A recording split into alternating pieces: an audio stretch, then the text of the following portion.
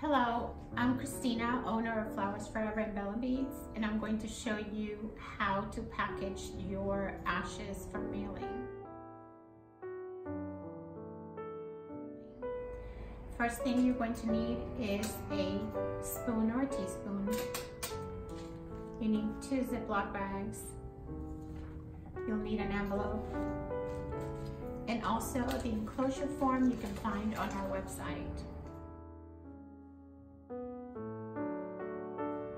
You can open your box, urn, or a bag of ashes, and then with a teaspoon, carefully scoop out about 2 teaspoons of ashes.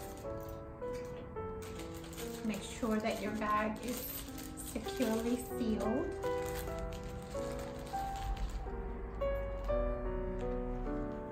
And then you're going to double bag it.